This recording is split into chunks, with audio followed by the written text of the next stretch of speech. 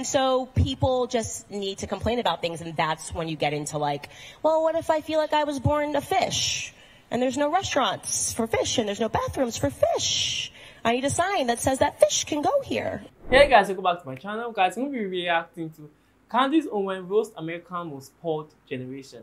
I think this is Gen Z guy, but like for me, I will say I don't think we're the most spoiled.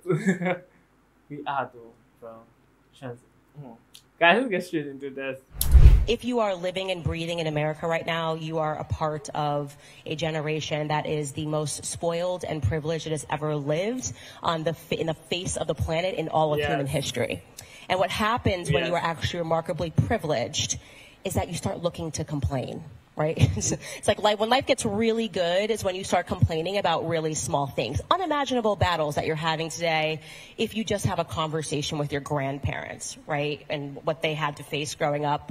That's always my litmus test when people ask me, oh my gosh, Candace, how do you deal with all the attacks, the media, people tweeting at you and saying mean stuff? I'm like, man, imagine if I had to say to my grandfather that the thing that was so tough was I opened the internet and someone said something mean to me. Like it's so ridiculous. We're ridiculous. It's just absolutely ridiculous.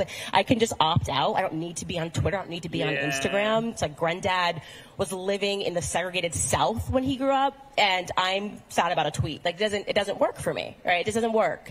And so the first thing to do is to recognize that all of us are tremendously privileged to even be having these debates, these abnormal debates that I genuinely believe sometimes are being driven out of a boredom.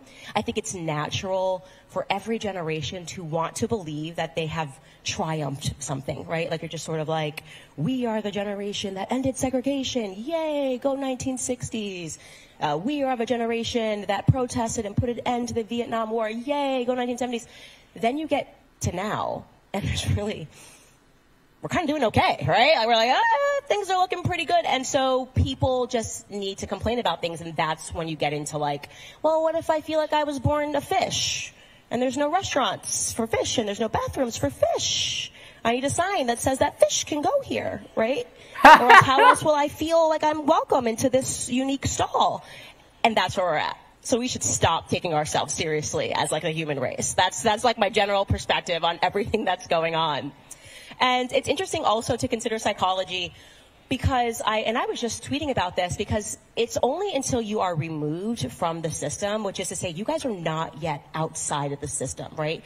We get kicked out of our parents' house, kindergarten, and then like suddenly you're in high school, you've got your friends, you get in the swing of things, and your guidance counselor's like, no, if you don't go to college, you're a failure, you're going to fail in life, right? You better sign up and take out a bunch of loans and something that you absolutely cannot afford, and you don't even understand these 3,000-page documents, especially if you're like me, and I come as a first-generation college kid. My mother didn't even graduate high school. So you imagine me signing up for loans. I had no idea what I was looking at.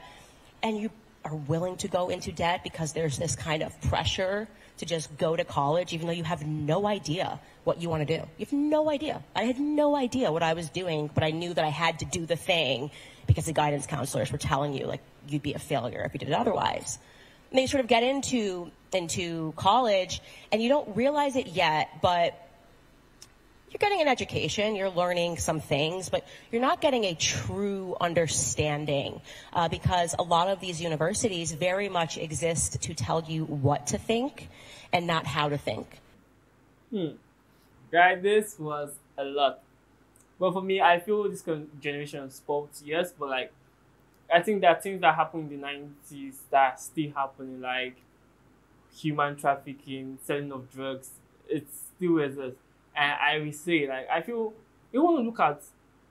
I feel a lot of things are happening. To be honest, when we say Gen Z, I feel the US have it easy. I would say because the government or the system have built it in a way for the people that more like a convoy looking out for his weakest link. Outside America, America, UK, Canada is also having it up, and people have to work because the standard of living is very high in Canada. And when you move to places like Asia, Africa, you really don't hear about a lot of things like, I want to become a fish, I feel like I'm a cat. I want to turn to woman. Like it's there, but like it's really, I would say it's really rampant in America. Like yes, it's maybe because they talk about it a lot and media is not helping because media is like pointing fingers to America and a lot of countries I'll say are like looking at them as maybe because you have a lot of money and a lot of resources that you don't know what to do. You don't know what to do with it, and you started fighting your own self.